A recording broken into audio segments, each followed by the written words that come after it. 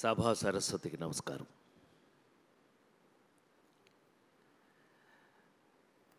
లగ్గం పెళ్ళి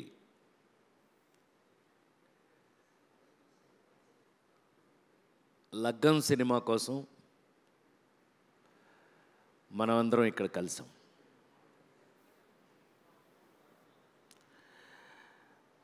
ముందుగా ఈ చిత్ర నిర్మాత సోదరులు వేణుగోపాల్ రెడ్డి గారికి రిలీజ్ అవ్వకముందే, మీరెవరూ చూడకముందే ఆయనకి కంగ్రాచులేషన్స్.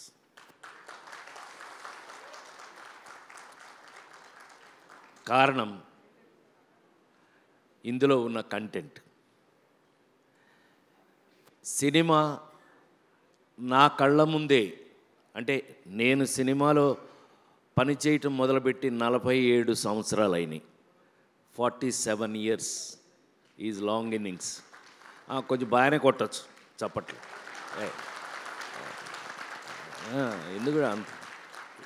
ఎందుకంత డల్గా, బ్రైట్గానే కొట్టచ్చు. 47 సంవత్సరాలు is not a small thing, is a long innings. ఈ రోజున hello hello hello hello డల్గుందా? Hello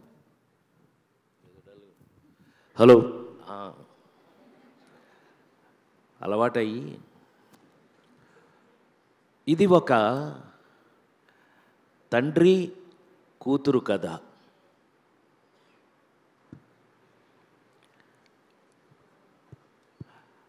మీ అందరికీ తెలుసు, ఈ మధ్య నేను కన్నా నా కూతురు నాకు బై బై చెప్పి వెళ్ళిపోయింది పైకి. కానీ ఆశ్చర్యపోతారు, ఇప్పుడు ఇక్కడ మాట్లాడాలి అని అంటే నేను ఇప్పుడు ఏంటి నీ సంగతి అంటున్నారు? ఏమీ లేదు, షూటింగ్ చేసే వస్తున్నాను ఇప్పుడు. నేను ఐఎమ్ కమింగ్ ఫ్రమ్ షూటింగ్.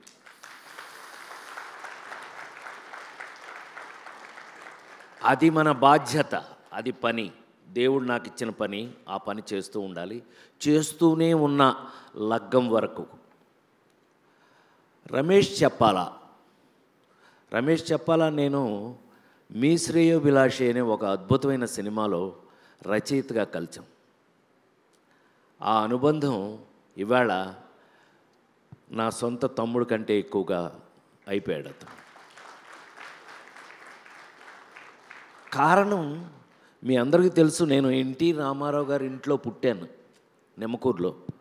పుట్టి మీ ముందు, మీ కళ్ళ ముందు ఇన్ని సంవత్సరాల నుంచి నటుడిగా పెరుగుతూ వస్తున్నాను. అది ఒక అద్భుతమైన విషయం ఉంటే కలుసుకోవటం. లగ్గం మీ అందరికీ తెలుసు, ఆల్మోస్ట్ ఇందులో 90% వాళ్ళు చూశారు పెళ్లి పుస్తకం సినిమా. సో పెళ్ళి గురించి నేనే జీవితంలో మర్చిపోలేని ఒక సినిమా చేశాను పెళ్ళి గురించి. అయితే ఈ సినిమాలో నాకు వచ్చిన అదృష్టం ఏంటంటే, ఒక తెలంగాణ బిడ్డగా నేను నటించడం జరిగింది. తద్వారా నేను తెలంగాణ బిడ్డను అయిపోయాను. రమేష్ థ్యాంక్స్. అతను రాయటమే కాదు, దర్శకత్వం వహించడమే కాదు. మీ అందరికీ ఐడియా ఉండి ఉంటుంది, నేను భోజనం కోసం డబ్బింగ్లు చెప్పాను. సో డబ్బింగ్ చెప్తుంటే భయం వేసి, నాకు మంచిగా చెప్తున్నానో లేదో తెలియక పరేషాన్ అవుతానేమోనని దగ్గరుండి పక్కనే నుంచుని చెప్పించినాడు బాయ్. మంచిగా మాట్లాడుతున్నానా? మళ్ళా సూపర్ అంటావు బిడ్డ, మంచి వచ్చేసింది నాకు. సో ఇది ఒక అదృష్టంగా నేను భావిస్తున్నాను. నేను ఆంధ్రాలో పుట్టినా, రామారావు ఇంట్లో పుట్టినా, ఇప్పుడు నేను తెలంగాణ బిడ్డని లగ్గం సంబంధించినంత వరకు. ఈ తండ్రి కూతుర్లు అనంటే నాకు ఇమీడియట్గా గుర్తు వస్తుంది ఏంటయ్యా అంటే, నాకు సినిమా ఇండస్ట్రీలో ఇప్పుడు ఎంతమంది కూతుర్లో తెలుసా? షాక్ అవ్వద్దు. అంటే అటు వెళ్దాం, కొంచెం అటు వెళ్దాం. సినిమా ఇండస్ట్రీలో నాకు ఎంతమంది కూతుర్లు? సుమా నువ్వు చెప్తావు, నేను చెప్పనే. పోన్లే నేనే చెప్తానులే, కూర్చోయే. నేను అడిగాను కదా అని చెప్పి చంపేస్తాను. నువ్వు నెంబర్ 1 యాంకర్ అయితే అయ్యుండొచ్చేమో, నేను నెంబర్ 1 యాక్టర్ని అని అనుకుంటున్నావు. ఊరికే చెప్తాను విను. ఒక కూతురు స్వప్న, అశ్విని దత్ కూతురు స్వప్న, ప్రియాంక ఇద్దరు మహానటి సినిమా తీస్తూ అంకుల్ అని నాతో జాయిన్ అయిపోయారు. మహానటి అక్కడి నుంచి మొన్న కల్కి వరకు కూడా అదే వాళ్ళే ప్రొడ్యూసర్లు. అదో కూతురు. నెక్స్ట్ సుష్మిత, చిరంజీవి కూతురు, నాతో ఓటీటీ సినిమా తీసింది. ఏం సినిమా అది? సేనాపతి అని నాతో సినిమా తీసింది. అదొక కూతురు. నెక్స్ట్ నిహారిక, నాగబాబు కూతురు, బెంచ్ అని సినిమా తీసింది. ఆ బెంచ్ మీరు చూస్తూ ఉంటుంటా, ఓటీటీలో రన్ అవుతుంది. నెక్స్ట్ ఇంకో కూతురు జనక అయితే కనక, దిల్ రాజు కూతురు, ప్రొడ్యూసర్ ఆ సినిమాకి. సో నాకు ఎంతమంది కూతుర్లు చూడండి సినిమా ఇండస్ట్రీలో. సో నా కూతుర్లకి ప్రాబ్లం ఏం లేదు. ఇక్కడ లగ్గానికి వస్తే మనం ఇందులో ఉన్న విషయం, నేను ఇవాళ ఇక్కడ మీ అందరి ముందు నిలబడి గుండె మీద చేసుకుని 25వ తారీఖు వస్తున్న లగ్గం సినిమాని మీరు చూడటానికి మీకు చాలా అద్భుతమైనటువంటి అవకాశం వచ్చింది. ఎందుకు అనంటే సమకాలీన జీవితంలో ఇవాళ ప్రపంచంలో ఏం జరుగుతోంది, ఇవాళ ప్రపంచంలో లగ్గం విషయంలో, పెళ్లి విషయంలో ఏం జరుగుతుంది, పెళ్లి కొడుకుని ఎవరిని చూస్తున్నారు అని ఒక పాయింట్ మీద, సరే నేను గనక మిమ్మల్ని నవ్వించటమో లేకపోతే కవ్వించటమో అలా చెయ్యకపోతే కనుక డెఫినెట్గా నాకేదో జబ్బు అనుకుంటారు.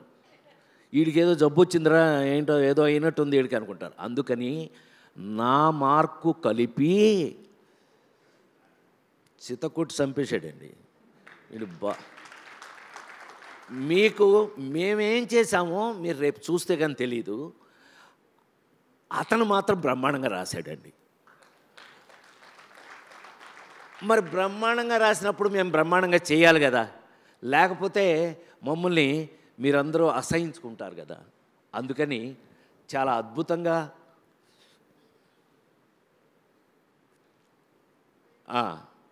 అయిందా?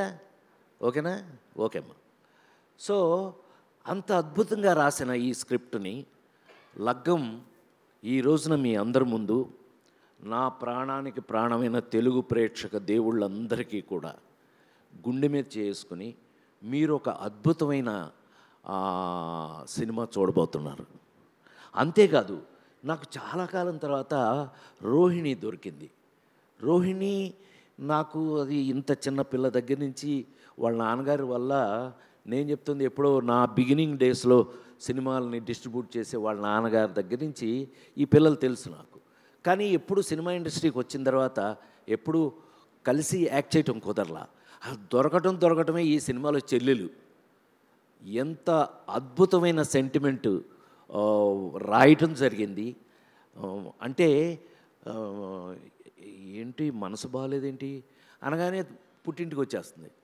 అంత సెంటిమెంట్ ఉన్న అద్భుతమైన క్యారెక్టర్ని నా చెల్లెలుగా నటించింది రోహిణి. అట్లాగే ఈ సినిమాలో యాక్ట్ చేసిన ప్రతి ఒక్కరూ కూడా వారి పాత్రల్లో అద్భుతంగా యాక్ట్ చేశారు.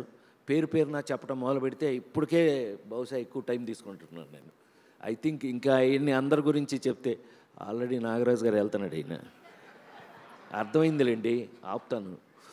సో ఒక చక్కటి మన తెలుగులో నేను చాలా కాలం తర్వాత ఎస్ మీ కళ్ళ ముందే మొన్న కల్కి వరకు నిన్న జనక అయితే కనుక లాంటి అద్భుతమైన మిడిల్ క్లాస్ కథలతోటి మీ ముందుకు వస్తుంటాను, వస్తూనే ఉంటాను.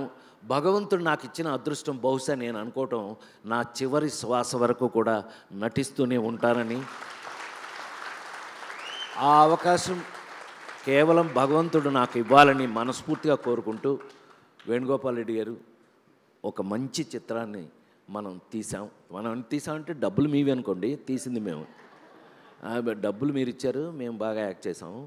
ఒక మంచి సినిమా గుండె మీద చేసుకుని ఈ రోజున ప్రజలందరి ముందు కూడా, అంటే ఇప్పుడు నేను మాట్లాడుతుంది మీ అందరికీ రీచ్ అవుతుంది కాబట్టి, మీ అందరికీ నేను మీ రాజేంద్ర ప్రసాద్గా మా యూనిట్ అందరి తరఫున, మా పిల్లలు, నా తోటి నటీనటులు, నా టెక్నీషియన్స్, మా వాళ్ళందరి తరఫున అద్భుతమైన చిత్రాన్ని 25వ తారీఖు నుంచి మీరు చూడబోతున్నారు అని నేను గుండె మీద చేసుకుని మీకు చెప్తూ, లగ్గం సినిమాని అన్ని రకాలుగాను మీరు ఎంజాయ్ చేస్తారు. తప్పకుండా లగ్గం సినిమా చూసి మీ టేస్ట్ని పెంచుకోండి అని మరొకసారి మనవి చేస్తూ, ఈ అవకాశాన్ని నాకు ఇచ్చినటువంటి పెద్దలందరికీ కూడా కృతజ్ఞతలు తెలియజేస్తూ, thank you very much, by.